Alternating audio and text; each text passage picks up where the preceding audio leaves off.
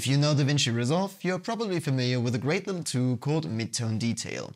And if you have ever wondered how to achieve something similar in Final Cut, you came to the right video. The Midtone Detail plugin is the easiest way to achieve a natural sharpening or softening effect for your footage. But before we go there, we should have a look at what Midtone Detail actually is. Okay, the name kind of gives it away. The slider affects first and foremost the midtones. You could think about this as a graph, with your effect strengths on the y-axis, 100 over here, and your luma on the x-axis, with black on the left-hand side and white on the right-hand side. Middle gray needs to be somewhere around here, so we know that the midtone detail effect must affect the midtones at full intensity, so I can make a point over there. I know that the midtone detail effect doesn't affect the blacks and doesn't affect the whites, so I make 2 points at effect strength 0. If I connect these points like this and here, I will get a triangle, but a triangular shape would result in very harsh highlight and shadow roll-off. So the actual graph looks something more like this,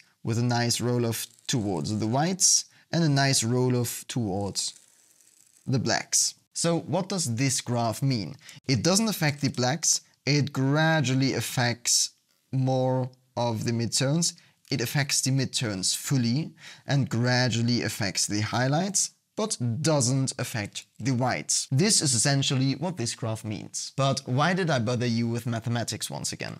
Because this is the conceptual knowledge you need to achieve the midtone detail effect in Final Cut if you want to do it manually. In Final Cut, grab the sharpening effect, sharpen over there, and then you want to add a color mask.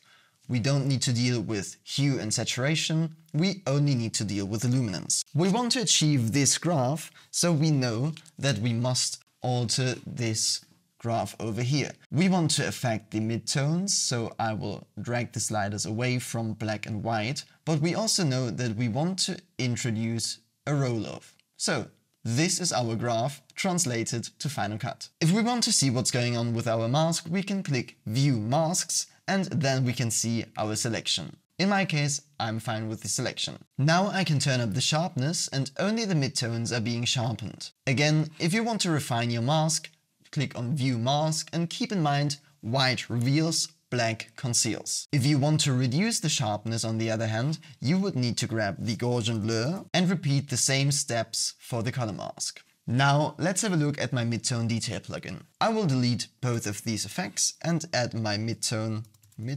Detail plugin. There it is. If I drag the slider to the left, I decrease the details in the midtones, and if I drag the slider to the right, I increase the details in the midtones. But this looks rather different than sharpening, doesn't it? So let's have a look at this zoomed in side by side. I have prepared a clip over here. I will increase the sharpening value until we get some nice details.